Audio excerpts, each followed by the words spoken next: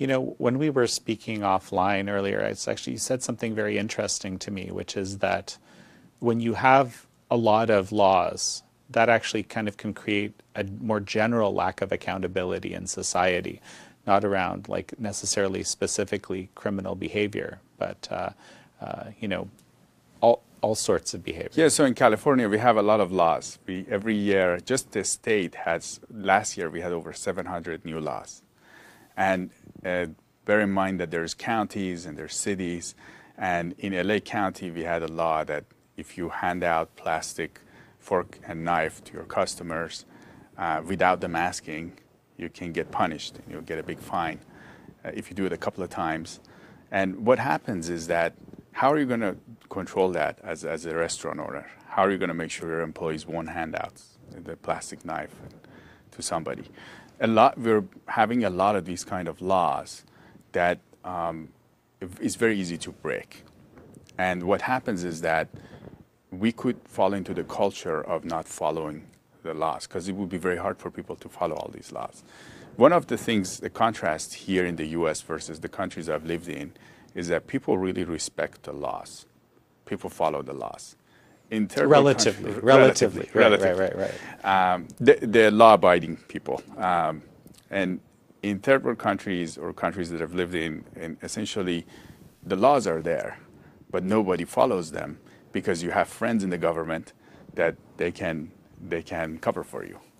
And in some cases, when I lived in China, what happens is that there's government officials, that's their business, to actually help you break through this mess that is in the legal system. So essentially, you have to always have a relationship with them. There's a lot of bribery, and they have a lot of power. And unfortunately, from what I've gathered, California is headed that way, where we have a lot of laws, and we're making more and more laws, and some of them are not possible to follow. You know, I can be a really good restaurant owner, but I'm hiring my staff from schools, and maybe one of them is in a bad mood, and he hands out the plastic fork and knife. I told him not to do it, but he's doing that. Maybe he handed out to 10 people. Do I have to pay a big penalty for that? And so what am I going to do? I have to know the person that works in the government office, the bureau that's in control of this. If I have a really good relationship with them, then they won't enforce it on me. So this is what can happen here. We live in an era of censorship and disinformation, and it can be really hard to know what's true and what's false in this information climate. To get honest information and insights you can trust, join us on Epoch TV. You can sign up for your 14-day free trial at ept.ms/freetrialjan. That's ept.ms/freetrialjan. And that's fascinating, because basically what you're saying is, like, you know, creating too many laws, creating this morass of laws, actually creates a situation where corruption becomes more rampant because of that. There's just being too much stuff to deal with. That's fascinating. You know, tell me a little bit about your background, actually. You know, So I grew up in Iran until I was 16. Then I lived in Mexico City. Then I came here. Then I went to China and helped a family member build a company. So I worked in China. I understood how it works, the system. I had to deal with the government a lot.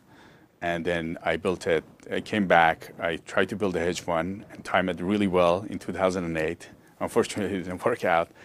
And then I built a technology company. And then from there, I decided to join the Epoch Times. And I've seen the American culture here, the way the American system works. I've seen it inside companies. You know, we admit to failures. We're not afraid of failures. We talk about them. We say we're sorry, and we can recover from it.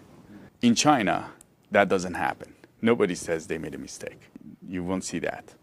Unfortunately, in California government, we are seeing the same culture that I saw in China, where nobody admits to a failure. We had a big fraud.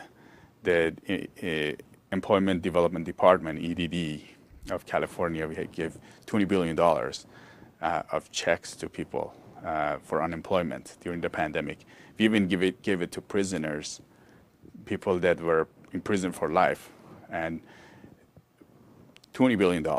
Nobody came out and said, I'm sorry, we made a mistake. We should have ran this department better. Nobody said that. And this is something we're losing in the state.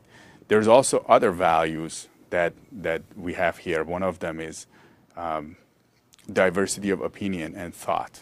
You know, this is, I've seen, this is something unique to the US, where I've seen, like, you go to a football game and you can see different fans of different teams. They're talking, they're having a good time, and they're watching the game together. You're in a company, the executives allow other differing opinions to come to the table and discuss and come up with solutions. And in California, we are running this state with only one way of thinking.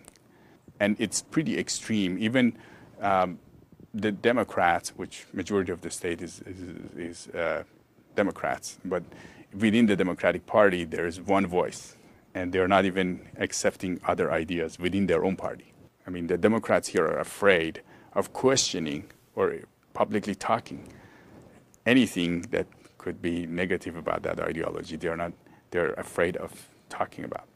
Also, another factor that I've seen that here in the corporate world, what I've noticed is that we're very action-oriented. We look at problems, we solve them, we make things happen. Unfortunately, in California government, we are not doing that. We have so many different problems, like homelessness and like fires, water shortage, drought and water shortage, and power shortage. And we are not really dealing with them.